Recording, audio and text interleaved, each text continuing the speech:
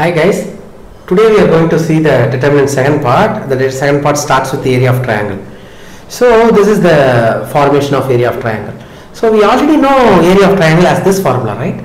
That is 1 by 2 x1 y2 minus y3 plus x2 y3 minus y1 plus x3 y1 minus y2, right? If this formula you might be studied in the coordinate geometry of class 10th, the same thing we can able to represent it in the determinants form. See, now I already told if you want to expand this thing in the row wise, then I will get this formula. To make it easy, we are making this formula.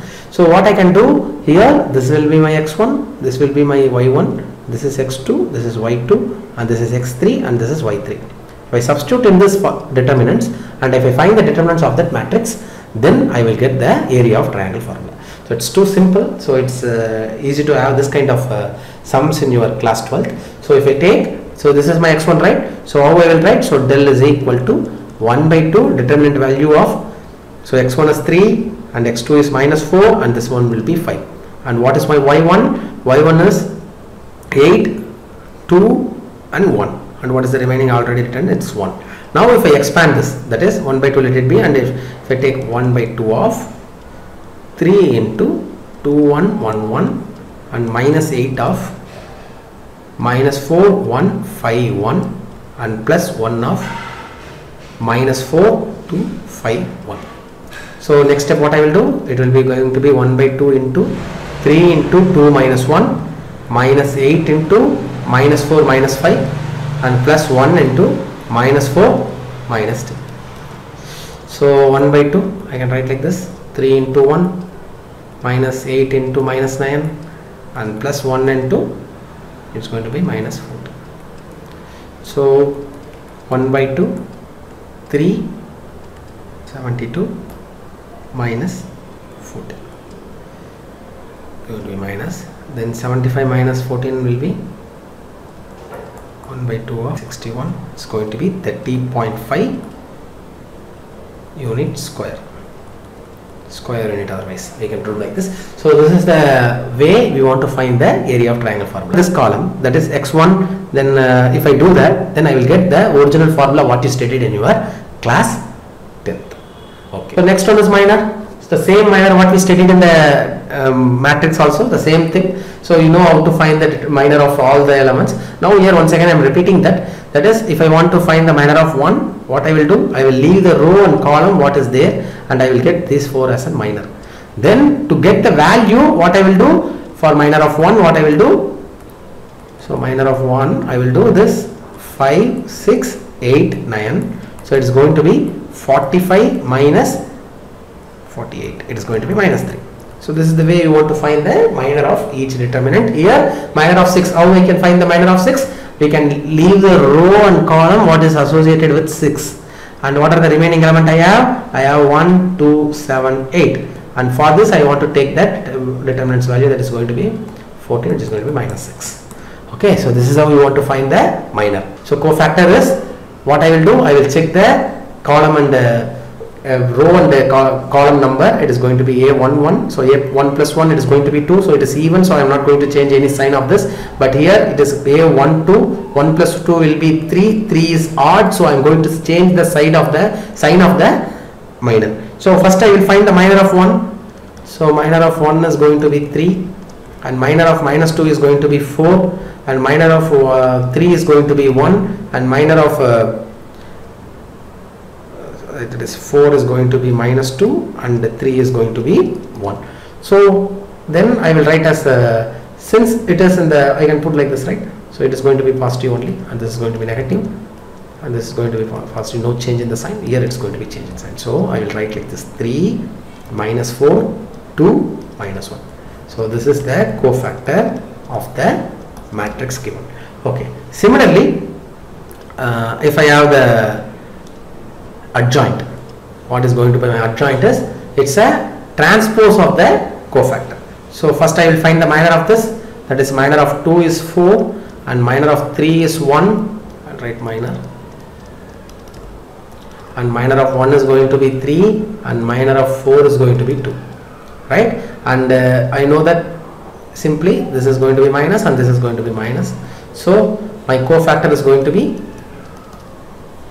4 minus 1, 3 minus 2. Then what is adjoint?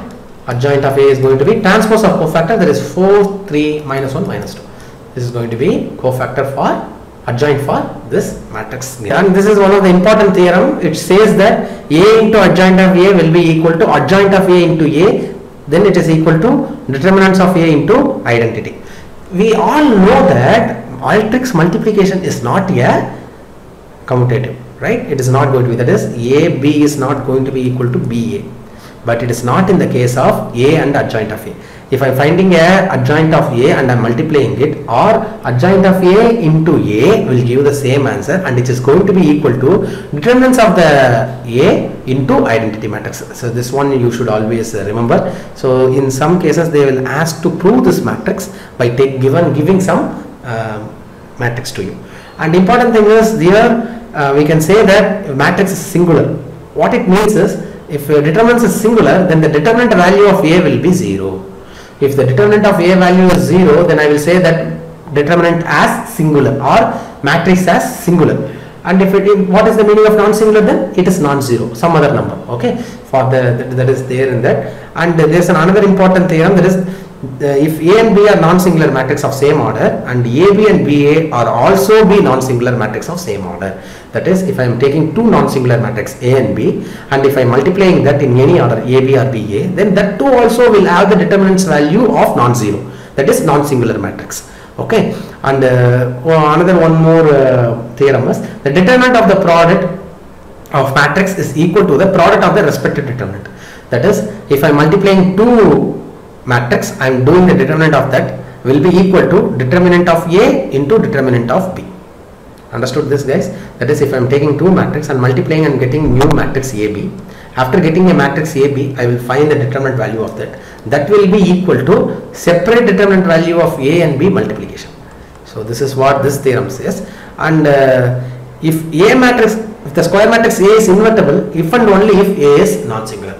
I will say this. Why invertible means, you know, right? That is, if I am having a inverse exist, then I will say it is invertible. So this is the formula for inverse of matrix. So I already taught you one more method to find the inverse of matrix, right? That is, A inverse is equal to 1 by determinant of A into adjoint of A. So this is another way to find the inverse of the matrix. So this for many people this might be the easiest method to do, but this thing will be easy, but it will be time consuming also. If it is 3 cross 3, it will be time consuming. Think that you want to take a minor of all 9 elements and you want to take a cofactor of all 9 elements, then you want to find the adjoint of A, then you want to find the determinant of A, and you want to substitute here. So this is the way. It may take some little more time, but so this A is equal to matrix is given. Then as to verify, I already told that this kind of sum will come. A into adjoint of A will be equal to determinants of A into I, and also find A inverse. To find A inverse, this is the formula we can use here. Why? Because already we are going to find the adjoint, and already we are going to find the determinants of here. So I can able to use. So one of the important application of determinants of matrix is finding the solution for linear equation. There are many methods. This is known as matrix method. This method is known as matrix method for solving a linear equation. So we will have this formula: x is equal to A inverse into B. So x is equal to A inverse into B. What I will say, what is A and what is B in the solution. So we know that if I have A inverse only exists if my determinants of A is not equal to 0, right? If determinants of A is equal to 0, then I will say it as singular matrix. Okay, that is my determinants, my A inverse. If I want to find my A inverse, then my matrix should be, or my determinant should be non-singular. Okay, I will speak about that in after solving one sum. So what my first sum says is this: want to find the, if I give this sum, how you will find the x and y? Normally you will use all methods, you know, that is substitution method, elimination method. But here what I am going to do, since it is a matrix method I am going to solve, I will make a matrix A. First I will write the x coefficients, that is 2, 1, 3, and I will write the y coefficients 5 and 2. This will be my A, and my B is going to be what is after that equal to. And obviously my x is my unknowns, that is x and y. Now according to the formula, I know that A is equal to A inverse B. X is equal to A inverse B. So now I want to find x A inverse. So find A inverse. First what I will find? I will find my determinants of A. That is, determinant value of this will be going to be 4 minus 11, 15, which is going to be minus 11. Right? So my determinant of A is not equal to 0. That is, my determinant of A is some non-zero. That is, it is non-singular. So I can able to find. So it is going to have some unique value. It is going to have some unique value. It's going to be unique. It means that since my determinants of A is not equal to 0, it is a non-singular matrix. For a non-singular matrix, I am going to have a unique solution. That we will speak about it later. Now I will find the adjoint of this. To find the adjoint, I want to find the cofactor. So cofactor of this will be 2 minus 3 minus 5, 2. And what will be my adjoint? Adjoint of A is going to be 2 minus 5 minus 3, 2. So we find this. Now what I am going to do is A inverse is equal to 1 by minus 11, and then I will write my adjoint, that is 2 minus 5 minus 3, 2. So according to my formula, I want to multiply B with this. So I will multiply B here, that is 1, 7. For multiplication I will put this arrows. So 1 by minus 11 is equal to 2 minus 35, and it is going to be minus 3 plus 14. So my answer is going to be 1 minus 11, so it's going to be, so here minus 33, here it's going to be 11. So it here, so it is 3 and 1. So my x value is going to be 3 and y value is minus 3 actually. Oh, here minus plus 1, and here it's going to be minus 1. So y is going to be minus 1. So this is my values. Okay, so this is one of the way we can able to find solve the equations. Okay, one more thing what I asked to say is, if my determinants is 0, what will be happen? If my determinant is 0, then my system is not going to have A inverse, right? I can't able to find A inverse, because since the determinant is 0, no need to find the A inverse, because we know that it is not going to come. So for that, what we can do is, there are two things. That is, we want to take this adjoint of A, even if, so that is, here it is written that if A is singular matrix, then no need to find. We can, A is a singular matrix, then determinant of A will be 0. In this case, we have to calculate adjoint of A into B. If I get adjoint of A into B is as 0, then we can say that that is null matrix or 0 matrix. Then we say that solution does not exist and system of equation is inconsistent. At the same time, if it is equal to 0, then we will say that it has infinitely many solutions or no solution, that is system is inconsistent. So accordingly we will change the answer. That is, if adjoint of A and B I will multiply, I will get, if it is non-zero matrix, that is if I am getting any numbered matrix, that is like this 1 0 2 1, like that, if any matrix, if I am getting non-zero matrix, then I will say the solution does not exist and system of equation is called inconsistent. But if adjoint of A and B is equal to null matrix, that is if I am getting a matrix like this 0 0 0 0, then system either may be consistent or inconsistent. According to the system, either they have infinitely many solution or no solution. So this is the way we can able to comment on the consistency or inconsistency of the system. Okay, by this we finish the determinants of matrix. Thank you.